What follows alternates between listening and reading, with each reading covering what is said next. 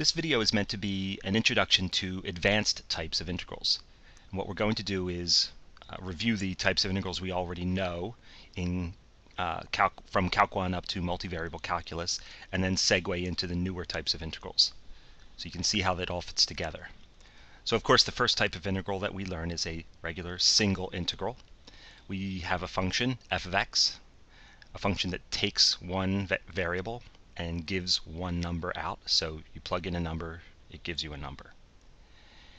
And we know we can integrate such functions over an interval from a to b. So on the real number line where this function is defined, we look at an interval from a to b, and that defines the integral.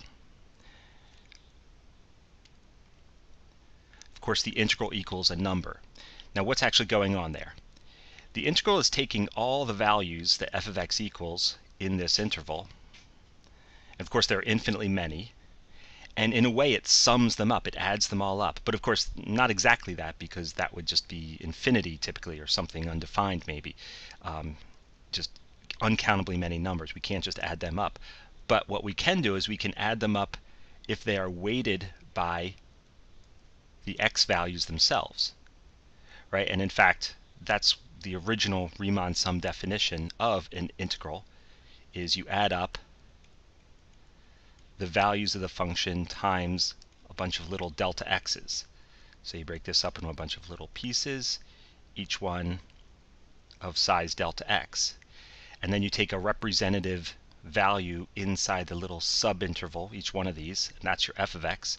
But yeah, you multiply by the width of that subinterval. You're weighting it by the amount of x that f of x kind of goes with.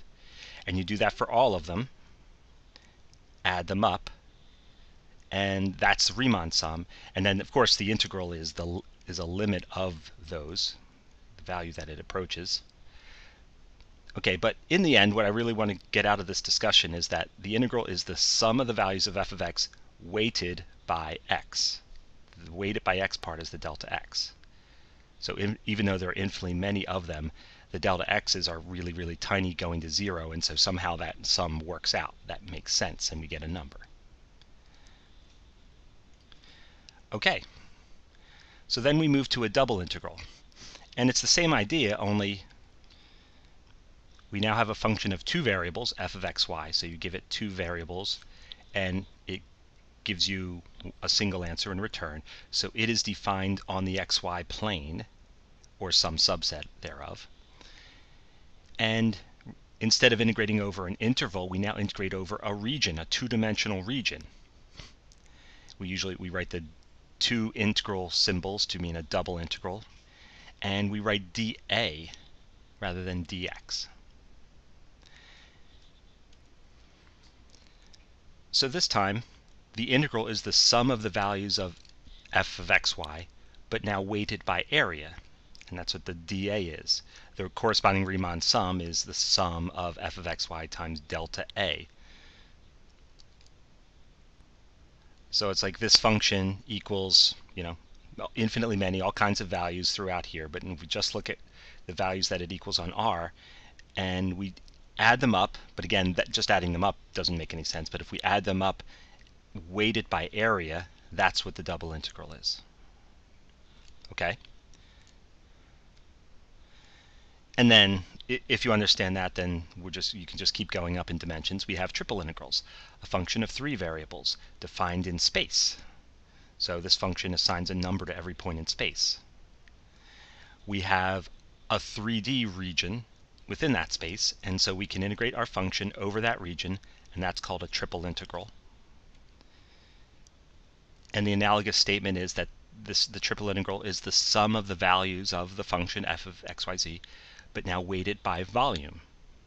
Weighted by volume. Okay, so that's just a brief overview of the three types of integrals you learn through multivariable calculus. So what kinds of integrals are we going to do next?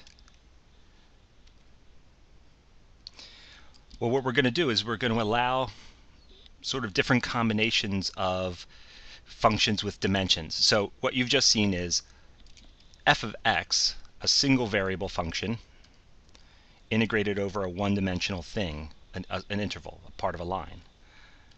A two-variable function integrated over a two-dimensional region, and a three-variable function integrated over a three-dimensional region. But there is a way to generalize this or mix and match some of these numbers of variables with the dimension. Let me show you. If we organize our thoughts as you see on the screen, so a single integral is an integral that is over a 1D region, a double integral is over a 2D region, and a triple integral is an integral over a 3D region. Okay, well, single integral over a 1D region, that could be a one variable function over just part of the number line. That's a 1D region. And again, we write this, as we always have since Calc 1, like this. Or, and we're going to allow ourselves to do single integrals of functions of 2 or 3 variables. A function of 2 variables is defined in the plane, but we can still just take a 1D region of the plane. So here's, the plane, the xy plane, and we could integrate over some curve. And that would be considered a single integral. So if I name that curve C, I could integrate f of xy over C. Now the question is, what's the D piece? What am I weighting the values of f of xy over? Well, there's actually a couple of ways you could do this, but I'm going to write ds as my example on this page anyway. This is arc length. So you might remember from multivariable calculus that s is the letter we use for arc length. So just to talk about this for a second before I continue, what I'm saying is, again, this function f of xy, it's assigning a number to every point in the plane. But now suppose we just have a nice one-dimensional curve in this plane, and we would like to sort of add up, the amount of the function on this curve. Just like we add up the amount of the function over a to b, it's the same idea. It's just happening in a 2D context, but it's still a 1D thing, and so it's still a single integral. And it's just what values does this function f take along this curve, and we want to kind of add them up. But remember, you can't just add up infinitely many numbers, and expect to get something less than infinity. We have to weight it, and what we're going to do is we'll weight it by arc length. So again, you can sort of picture breaking this up into a bunch of little pieces. Literally, how long is each piece in a arc length sense, in a curved, the length of a curve sense, and that's what ds means. Now, the computation of that probably seems like it would be, go up a level of difficulty versus this, and you're kind of right, but it's not too bad, and we'll get to that. But that's the idea. We're adding up the values of this function along a one-dimensional curve. So that's called a line integral, which isn't the best word because line makes you think of a straight line, and this does not have to be a straight line at all. But that's the traditional term that's used for single integrals in a 2D setting or in a 3D setting. And of course, that's kind of the same thing. So now we could have a function of 3 variables, and we have space. So this function assigns a number to every point in space, and we have some one-dimensional curve in that space, with a beginning point and an end point. And again, let's say it's named C. Then we might want to know what the values of this function are just along the curve, and we might want to sort of add them up, again, weight it by arc length. Okay, that also is called a line integral. So it's a line integral if you're doing a single integral but in a higher dimension, whether it be 2D or 3D. In principle, you could go higher than 3D. We're not going to do that, though. Okay, so these are the two new types of single integrals, what we call line integrals. Just functions of 2 or 3 variables, but we're still integrating over a 1D thing.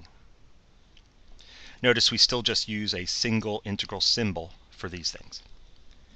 Okay. Now, double integral, again,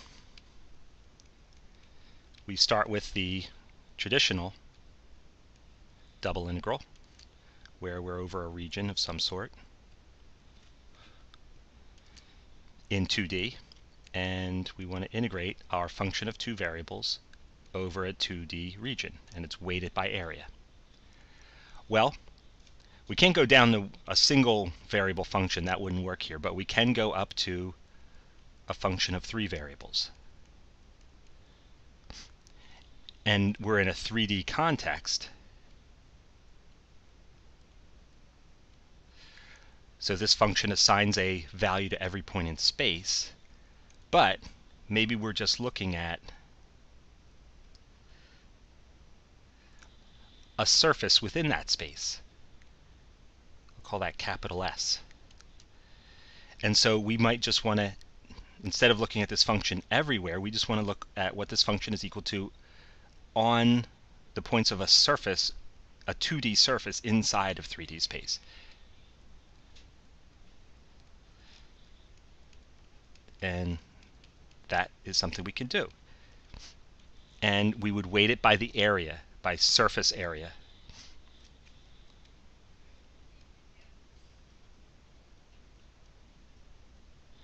Okay, and it's a similar kind of thing. Now this is called a surface integral.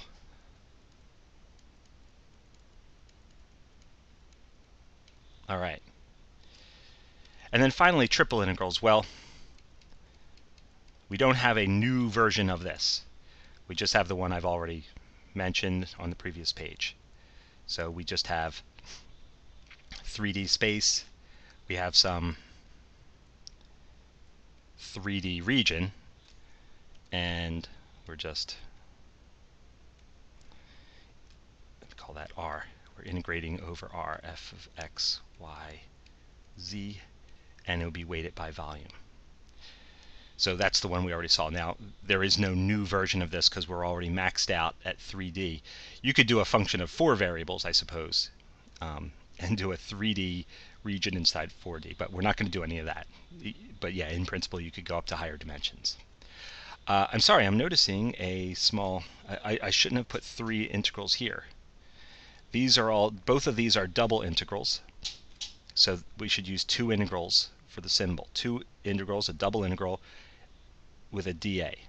3 integrals should only be here, the triple integral weighted by volume, dV. And again, 1 integral symbol for single integrals, weighted by some sort of length, whether it's x or arc length or whatever. Okay, so again, the new ones are these two, although they're going to sort of work the same way. We'll treat them together. And then this one.